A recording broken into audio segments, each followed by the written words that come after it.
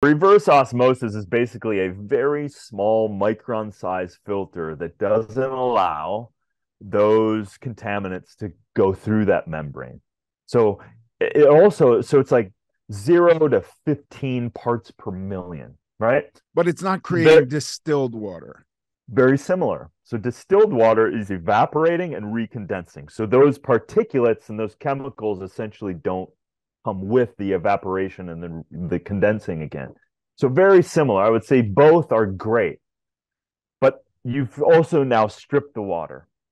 So you do need electrolytes. So the batteries of our body, which are the 70 trillion cells, the osmotic flow that happened between water, sodium, potassium pump of your water pulling in the necessary water, you need electrolytes. Right. Easy fix. So clean the water, RO or distillation, reverse osmosis or distillation, and then all you need to do is get a nice clean source of unrefined salt, right? So that has all the other trace minerals in it.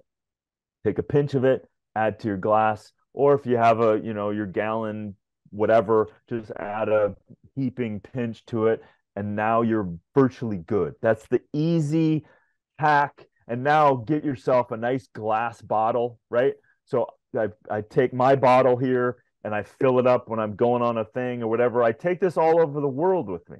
Just empty it.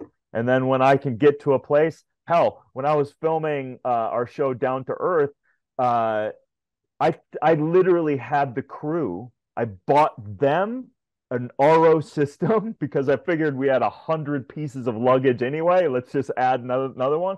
And then I had one in my hotel room. I mean, that's an extreme example because I have the ability to do that. But as a home, now you have an RO system, a little pinch of salt. Now you have an incredible source of clean water. And then the shower thing, you can get virtually an adapter that take off the top screw, and then as long as you're getting a good charcoal filter, it's taking most of that type of stuff out. A little different when you're drinking the water, so that's why it's full RO. Now listen, if you can afford a full home filter, RO showers. yeah, exactly. There's a lot of things that you can do to kind of treat all of that, but that's a bigger lift for sure. But an RO system, like one I use is AquaTrue, goes on top of the counter. You can take it anywhere. You can fill up the back and it goes through. It's a great company. So, but literally Amazon, you can go on an RO system underneath the sink so you don't have to deal with on the counter.